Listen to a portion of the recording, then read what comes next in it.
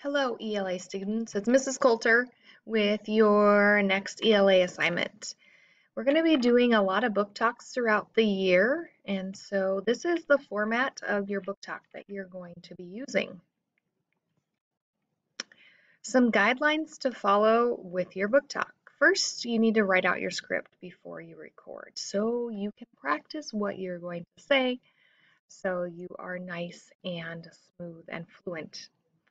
Your book talk must be 30 seconds long. And I know 30 seconds sounds like not very much, but actually when you start recording, 30 seconds is kind of a lot.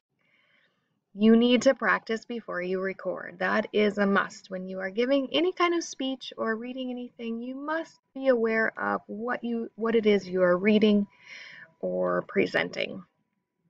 And a big part of your book talk is don't give away the ending. You don't want anyone to know what the ending is because then they won't want to read the book.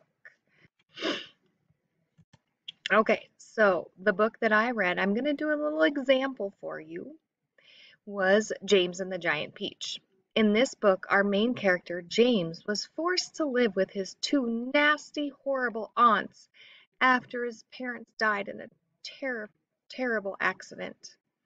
Both of his aunts were selfish, brutish women that saw James only as a nuisance and forced him to work from sunup to sundown around the house. However, soon after, an incredible thing happened that caused the peach tree in the yard to grow one enormous, humongous, ginormous peach.